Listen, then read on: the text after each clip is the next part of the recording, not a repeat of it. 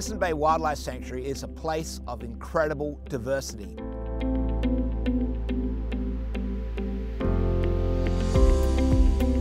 It's a wild place. We are literally on the edge of the earth. Sitting and looking at the ocean is mesmerizing.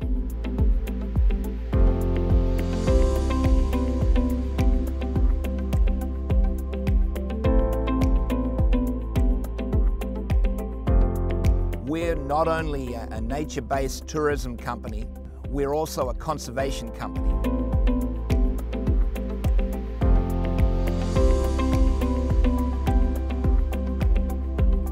When I came here and I saw the abundance and the diversity of the wildlife, I thought that this is a perfect opportunity to do well from doing good.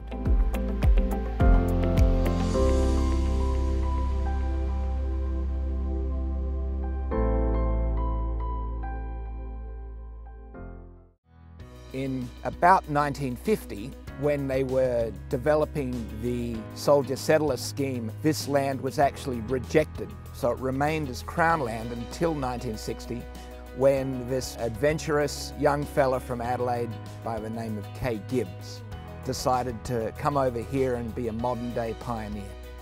By happenstance, he chose Tasmanian blue gum as being the tree, the primary tree that he planted for these long farm driveways.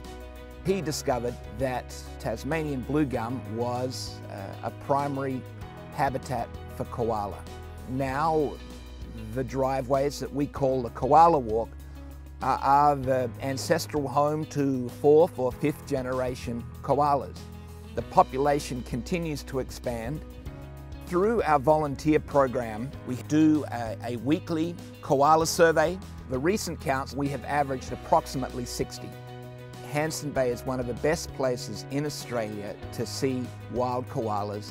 It's the absence of roads and fences, predators and livestock, which allows them to naturally move about on the ground, which is really the essence of the Hanson Bay Koala Walk. In 1997, when we started the Hanson Bay Company, after acquiring this land, we found that there were 10 kangaroos for every sheep. So we decided the sheep had to go. We had nearly 10,000 acres of land, and as soon as farming practices ended, the wildlife just took the land back over. When we came back at night, we discovered that there were 10 wallabies for every kangaroo. I had a visitor who came to Hanson Bay last year from Texas. He wanted to know who mowed the lawns. All he had to do was come back at sunset and he'd see who mowed the lawns. So we are really proud of our nocturnal tour, and we're really proud that it was recommended by National Geographic in 2015. The Hanson Bay Wildlife Sanctuary is like a nightclub. It really starts hopping when the sun goes down. If you go on a nocturnal tour, you will see an echidna, and you'll see that it is as active at night as it is during the day. They don't appear to sleep on any sort of regular hours. They're at it all the time. When you're planning a trip to Kangaroo Island, if you're coming to see the wildlife and the wilderness beaches, spend a few nights at the western end. The Hanson Bay cabins are located only 80 kilometres from the Kangaroo Island airport. On the southern tip of the Hanson Bay Sanctuary, we are surrounded by walking trails, including the Kangaroo Island Wilderness Trail.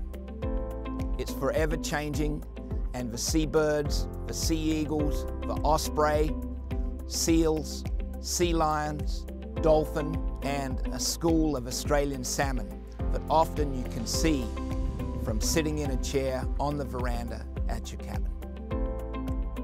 Kangaroo Island has the last strain of pure Ligurian bee in the world. We have been producing honey at Hanson Bay for over 10 years. It's a real farm-to-table product. Everything is done on site. It is organic, The bees forage from the native vegetation, and it has to be some of the purest honey that you can buy anywhere. And it tastes great too.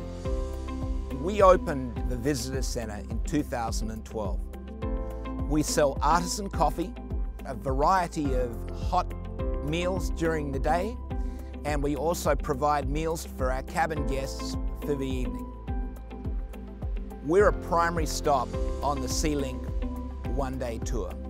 We're strategically located between Seal Bay and Flinders Chase National Park, and we're a really good resting spot during times of rough weather. Some people stay for 1 hour, some people stay virtually all day.